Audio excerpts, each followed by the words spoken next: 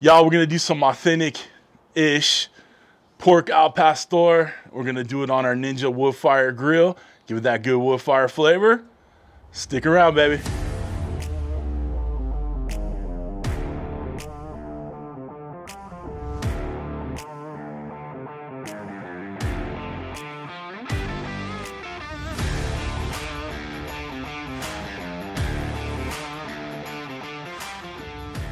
What's up, everybody? Welcome to Cooking with CJ. I'm CJ. Welcome to my backyard. So glad you're here. Guys, we got a good one for you today. We're outside. Let's throw some smoke in there. What do you say? The first thing we did was get that pork shoulder sliced up. Now, I got the boneless pork shoulder just because it's a little easier to get sliced in. We did about 1/4 inch, 1/2 inch slices, okay? Slice it as many times as you can. I use obviously a very sharp knife. Get those set aside. As I said, guys, we're gonna make some pork al pastor, and it starts with the marinade, guys. Nothing more important.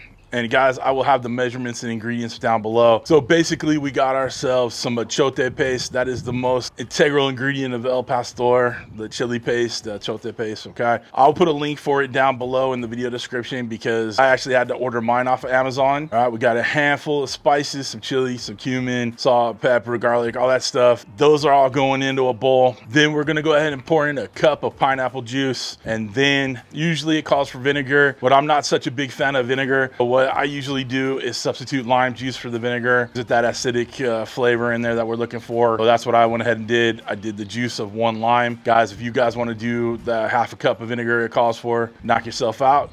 But I use lime in mine, and it gives it that, you know, acidity, that fruity, citrusy flavor that goes great with that pineapple. Okay, once that marinade is done, we're gonna go ahead and take the pork shoulder slices and put them into a gallon baggie. Now, I love using the gallon baggies for marinating because you can squish them, move them, flip them, all that good stuff to make sure everything is coated and marinated. Got the pork shoulder in the gallon baggie and then poured over that marinade and zipped it tight, and then started squishing, moving, jumping, throwing that bag around, whatever it takes to make sure you got those pork slices totally covered with that marinade. Do it, all right? And then you're gonna go ahead and throw it in the refrigerator for 2 hours at least.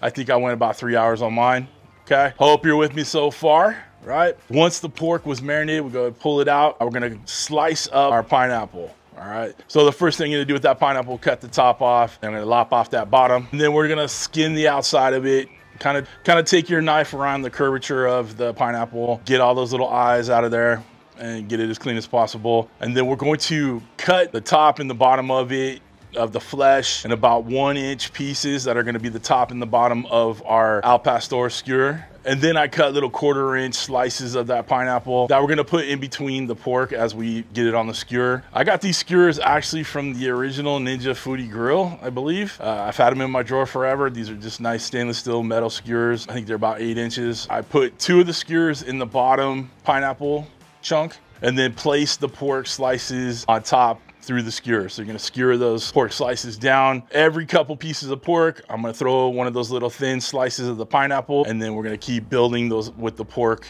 and then pineapple, and then pork and pineapple. And then we're going ahead and capping it with that other 1 inch thick piece of pineapple, right? And we're gonna take 2 more of those skewers and push them from the top down. All right, so we got a pretty secured al pastor football. For lack of a better way of putting it, okay? Now that brings us to where we're at right now. We're outside. We're about to get this wood fire fired up. We're going to put it on the smoker setting first. We're going to do it at 350 for about a half an hour. To check the internal temps, you know, the very internal part of the al pastor football. We're going to use our lightning instant read thermometer from ThermoPro to check the temps as we go. Once we get it to about 140 or so, we're going to go ahead and pull out that al pastor football. I'm just gonna keep saying that because I think it's kind of apropos. It looks like a football. And then we're gonna turn that grill all the way up on high setting, and we're gonna just kind of rotate that football over the grill grates and start building that char on there. And we're just gonna do that until it's pretty much done, okay? The internal temperatures, I wanna make sure at least that we're cooked through to about 145, and I'll put the Celsius here too. 145 internal on the pork. We might go a little bit over, but since this pork has been so heavily marinated and we have those pineapple chunks running through, there's gonna be plenty of juices running through there. So if we take it a little bit over on the internal temperatures, You're gonna be okay. Basically, this is getting sliced and chopped for tacos anyway, so don't stress about that if you go a little bit over. We want that wonderful char on there that you would get on a, you know, a spigot or a outdoor grill, or on a trompo, I think that's what it's called. What you see in Mexico, the trompo things, it's a vertical spit, and it rotates and the heat's behind it, and they slice it off as it cooks on the outside. So we're trying to mimic that as best as possible. Real quick, if you guys want to get yourself one of these Lightning instant read thermometers, links down below for it. There's a deal right now. My link always gets 20% off, but they have some sale going on this weekend, so you catch it for a lot less. So hit that link and see what you can get. All right, let's go ahead and fire up that Woodfire grill. Let's get this thing started. What do you say? Come on down. Got our grill plate in, shut that down, turn it to the smoker setting, take that temp to 350, and then we hit start. Let's get that football on. Woo, look at that smoke. Now that's a smoke show right there, baby. All right, let's get it on. We'll see you in a half hour or so. It's a football, clearly a football. All right, shut it down.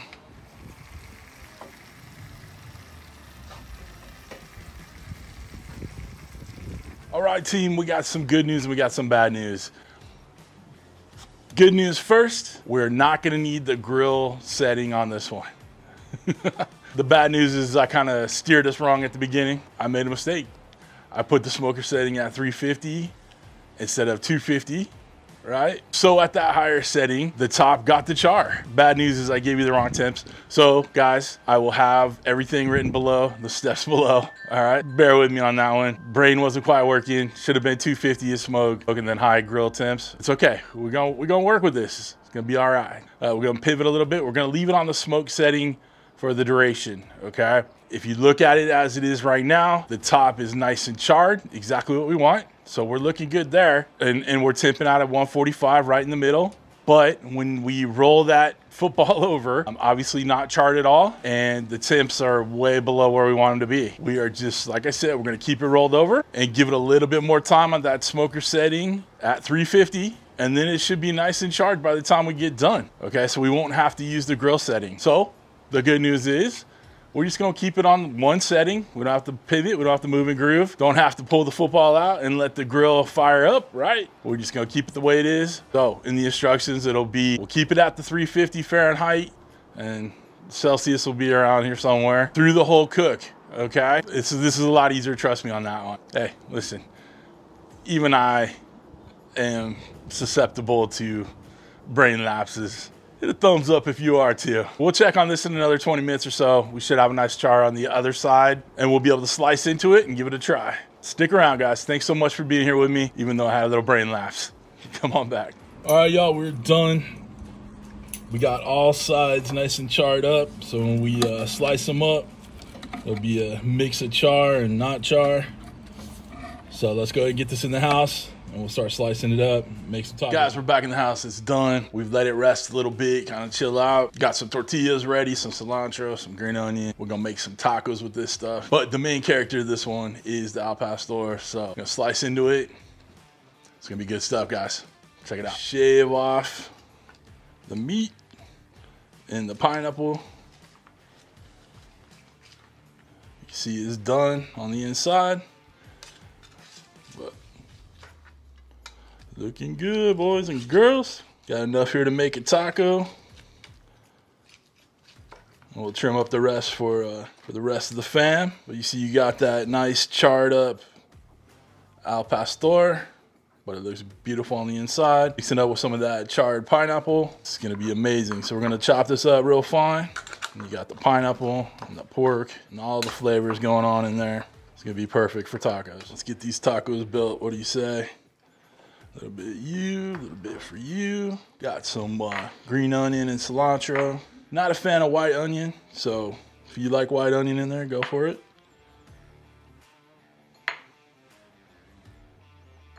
A little bit of cilantro. There's your dish. Let's give it a try. Y'all, we're done. Guys, beautiful tacos right here. Cheers, y'all. Of course, you got some corn tortillas with it. It's good stuff, y'all. Gosh, that was too good. Y'all, that's too good.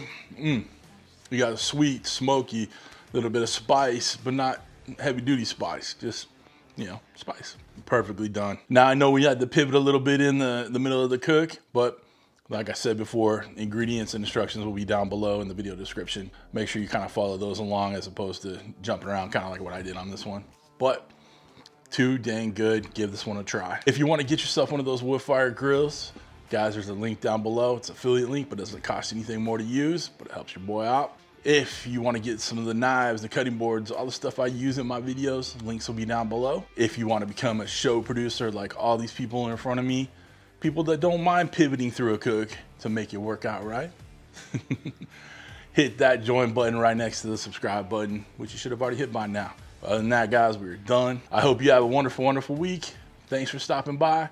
Thanks for cooking with CJ. Take care.